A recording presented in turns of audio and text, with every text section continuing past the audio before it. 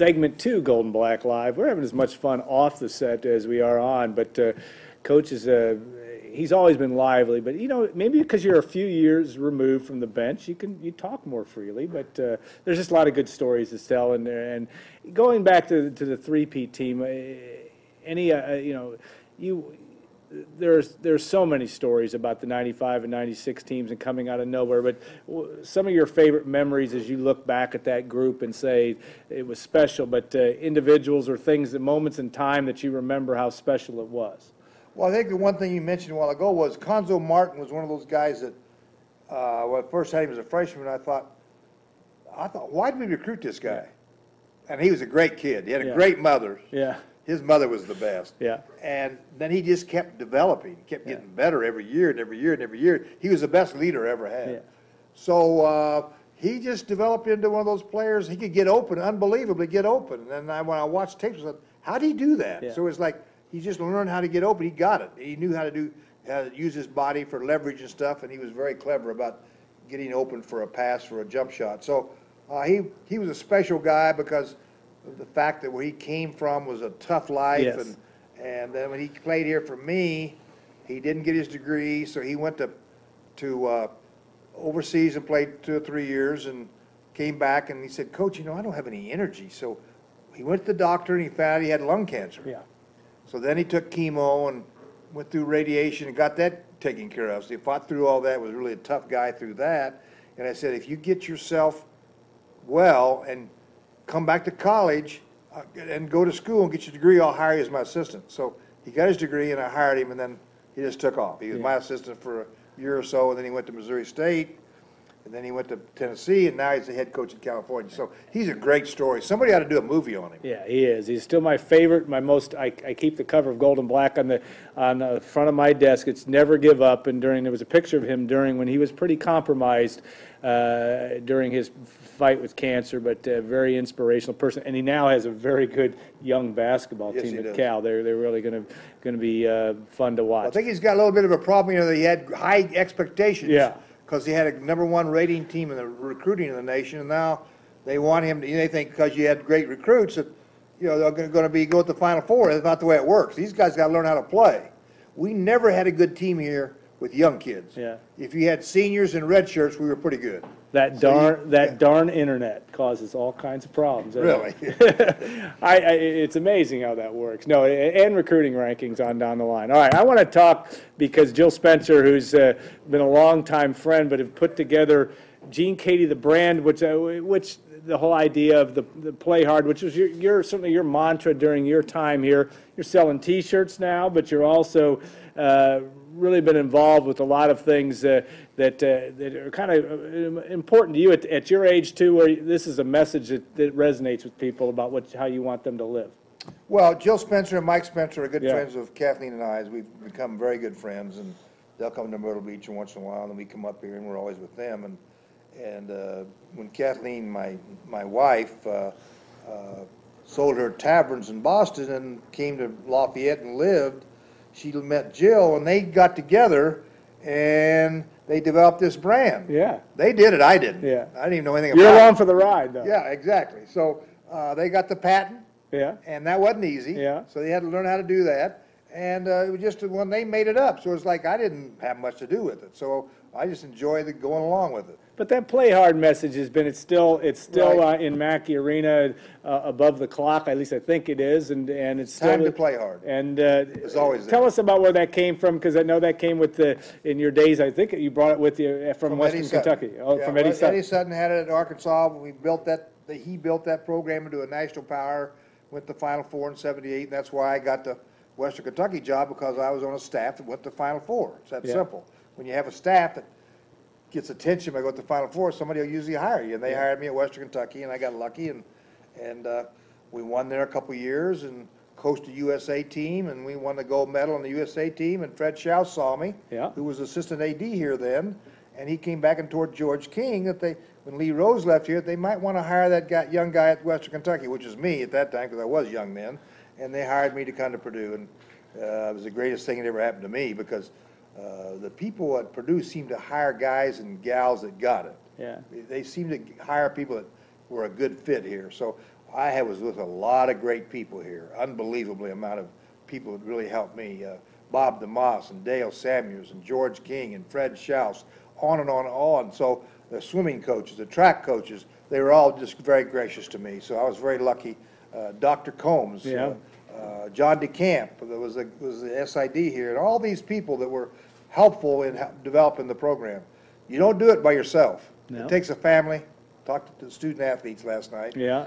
And I told them it's not about me or you, it's about us. It's about the team, it's about the family, it's about everybody being together. Yeah, Kathy Wright Eager's leadership program, John Wooden leadership program. We also were scared of you, though, too. When you came in, you were 42 years old. First time I ever saw you, you were wearing one of those corduroy jackets with the patches on the elbows. And I said, and you walked like you were a gunslinger. So we were all scared of you. As a manager, I can speak, but we got over that. No, we never got over that completely. But that was good. A healthy amount of fear is a good thing for kids and players. But you also, like I said, you were blessed from the get-go to have some guys that thought like you a little bit. Brian Walker being one that was a guy that kind of embodied what you were about as well. Well, Brian Walker was one of those guys who didn't think I knew much. But Yeah. then I found out he probably was smarter than me. He is a smart Now he's guy. a lawyer here in town, and he had a great brother that played with him, and I love their family. So it was Yeah. like, he was a great guy, and I really appreciated him being part of that first team. All right, now next week you've got first also we're going to have on our website a little bit later the link to how you can buy the Gene Keady Play Hard T-shirts, and University Spirit in town is selling them correctly and as well. So by all means stop by and pick one up. You have that opportunity next week to go to the Purdue Ag Alumni Fish Fry, which is really one of the great traditions at Purdue, though it's now in Indianapolis. And Bob Knight is going to join you. You're going to have a lot of mics and cameras in front of you next week. Not that you're not used to that, but that's going to be a fun event. Should be fun. Well, when the Ag department asked me, "Do you think that Bob Knight would be interested in coming to the fish fry?" Because I used to love the fish fry here. Yeah. We had a great time. Oh yeah, We they're had nuts. That parade over yeah. the Armory, and it was Maury great. Williamson, those Maury guys, Williamson yeah. was the best. Yeah. The whole Ag department was great. They were great to me, and I loved it. I went to a lot of things with Maury Williamson to give talks around the state. And they asked me if they thought that they could get Bob Knight, and I said, Bob and I had become pretty good friends. So Yeah. you did TV for ESPN, Yeah. and I was coaching at St. John's, so we kind Yeah. of sat down and talked about some things, and everybody thought we hated each other, but No. we don't. We were just battling, we wanted to win, and we were competitors, and I said, I don't think you'll get him. Lo and behold, they got Bobby to agree to come to that thing. I was really happy that we can do that. So it's going to be fun. Are you going to get to spend any time with him outside of the event? I don't know that. I hope so. Yeah. He, I think it will be, you're going to have a lot of people that are going to be interested in that as well.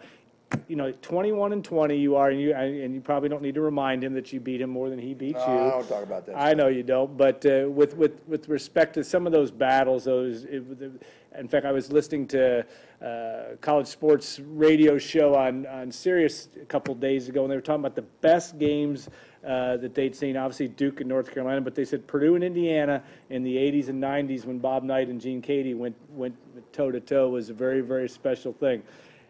Why was it that way? I mean, you did not like to back down to anybody. It wasn't necessarily him, but it just was the way it was. Just, I don't know, circumstances, and when I was at Hutch, I used to get his tapes from the Army and watch his defensive drills. I used a lot of his, I just respected him. I thought he played the game right. Played good man-to-man defense. He ran the passing game, and I liked that. And his kids graduated, and I respected that because that's the best thing ever happened to me when I got my degree. Yeah. Without a degree, I would never have moved up in the educational world. So he was just a guy that I looked up to and respected him. But if you worked at Purdue and said that about Bobby Knight, they'd probably fire you. Yeah. So, people didn't want to hear that. Well, they didn't want to hear in your first press conference here. You got up and said, "I respect that guy." And some people took exception to that. Yeah, it's like, well, they don't understand the coaching world because you try to, you have the. Now he did aggravate you at times. Oh yeah, he did more than that. Yeah, He ticked me off. So, but I always thought you should keep your friends close, Yeah. and your enemies closer. So Great I had that philosophy. philosophy, and I respected guys that won, and how they played was important to me because there's a reason why they won. They Yeah. taught fundamentals, which he did.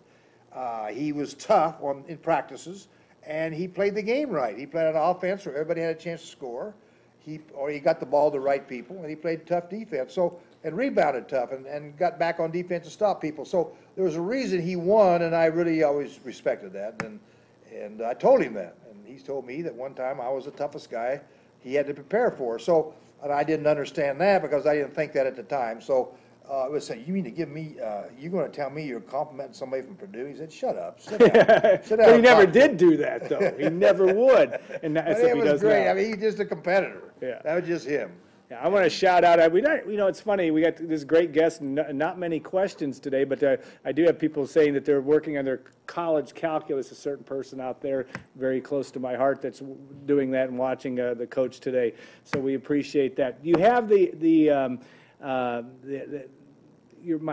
some of my favorite stories in the games against Knight, and there were games where you'd get a technical in the first 2 minutes, and I think maybe in your first game against them you got two in the Assembly first. Hall. Winning in an Assembly Hall or winning on the road in the Big Ten, one of the toughest things to do. Not just Assembly Hall, but anywhere.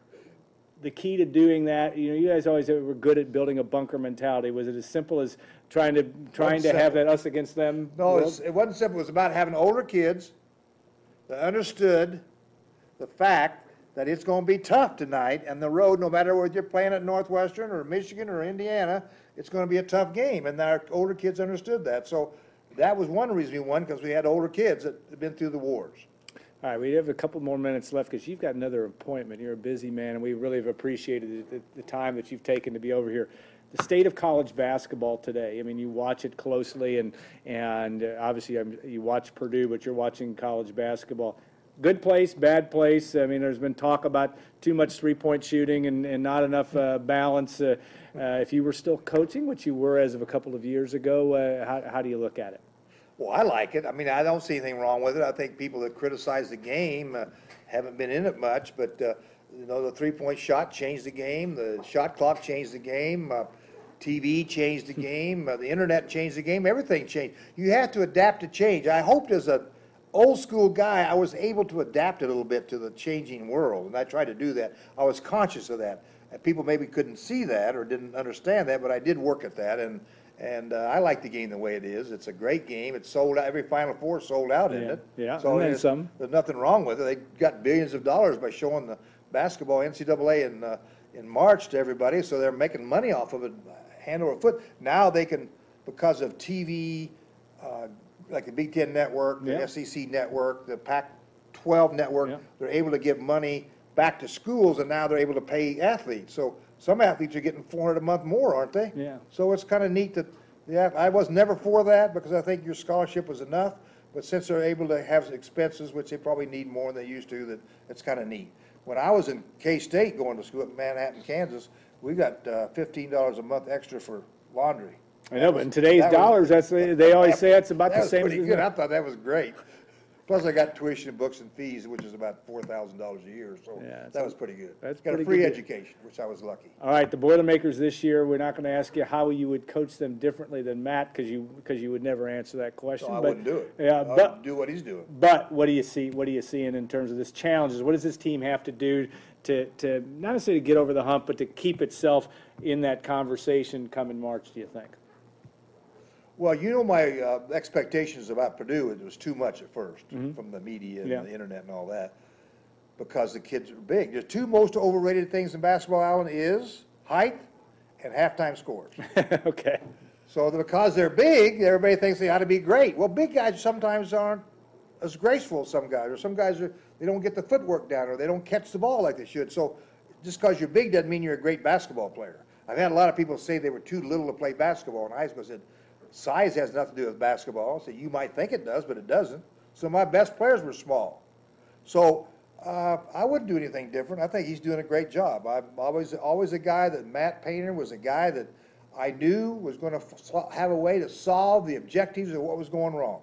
Yeah. I knew he was smart enough to do that. He had a smart dad and a mom, and he learned how to adjust to life. So he adjusted to me, didn't he? So he's not doing it. I'm the one that helped pick him. So Morgan was good enough to let me help pick Matt to take the job. So I was very gracious to Morgan for letting me do that. So he has a lot of your same qualities, except for I was watching the Minnesota game. Brian was up there.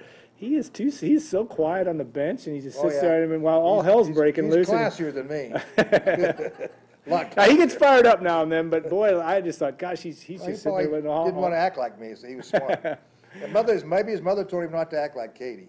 So, Yeah, but you had people in your ear telling you not to act like you did, and you well, did sometimes. my mother used to call me from Sacramento and say, "Hey, my dad's teaching me lip reading. Knock it off, because you weren't taught to talk like that." So I used to get chewed up by my mother for swearing. And your dad I was knew I was wrong. Your dad was the calmest, most calm, wonderful gentleman. I don't know where you got Yeah, all he that, was. He that, was. that And, stuff from. best man I ever knew. Yeah, was great, my father. great man. Had a chance to meet him once. Okay, Coach, we're going to let Coach go on to his next was your gig. dad. Yeah, my dad was pretty good. I was very, very fortunate.